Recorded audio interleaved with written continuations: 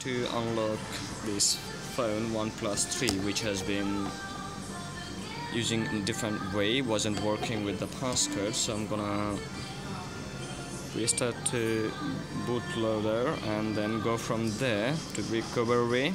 Like you can restart to bootloader, recovery mode, power off or start. So let's go to recovery and we can wipe the whole phone off. Make sure that you had any backup of your data. If you do not have the backup, then you won't be able to get them back if you lose your PIN code, password, or your fingerprint doesn't work. So we just restarted to recovery and we're going to select the English. Let's select the English from there. Now there are a few more options in the OnePlus 3's recovery. As you can see, install from ADB, wipe data and cache, which we're gonna select.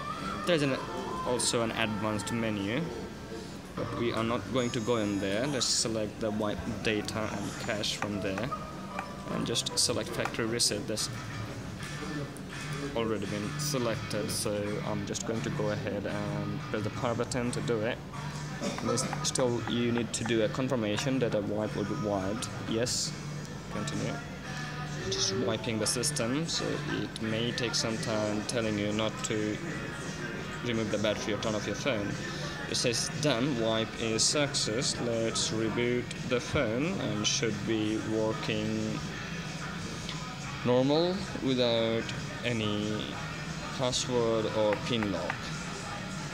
So let's see once it starts. As I did not show you the issue at all, but I have seen the issue when the person brought in the phone, so just waiting. It may take time to boot after the full wipe, as this is being reinstalled, going back to factory settings. It's fine because with O2 as well. Oh yeah. So yep, this is just started and we just need to go through all the basic setup again. So I'm gonna leave it as it is. As this is being done, thank you.